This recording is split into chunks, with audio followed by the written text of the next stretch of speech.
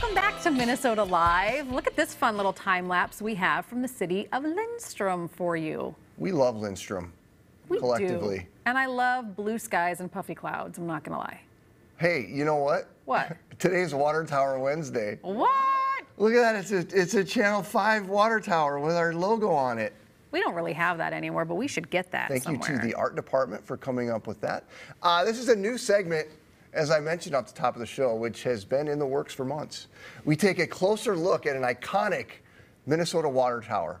And today we are saying hello to, yes, the people of Lindstrom in Chisago County.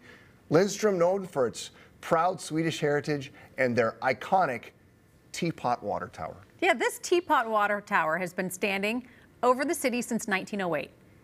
Its use was discontinued in the 1990s, but it still serves as a great way to say welcome to Lindstrom's visitors. It has since been converted into the world's largest Swedish coffee pot. Listen to this, to convert it to this, from a water tower to the coffee pot, they had to make the handle and the spout and the knob for the top. That's cool. To make it into the pot. So it was repainted and it was hand lettered. How do you say it again? Welcome? You're the one who's Swedish. It's just like welcome. Okay, welcome. So it says welcome to Lindstrom. And what you're seeing there, that very ornate paint is called rose mailing. So that's the design on two sides of it. Did you know that? Mm-mm. We learned that today. Teaching you all kinds of fun stuff. Rose mailing. Now here's another thing. For a time, the coffee pot actually released steam from the spout. Oh, that's cool. To add some charm. Think about that. And then prior to the coffee pot makeover, it was a water tower that had a 5,000 candle power light on the top of the tank.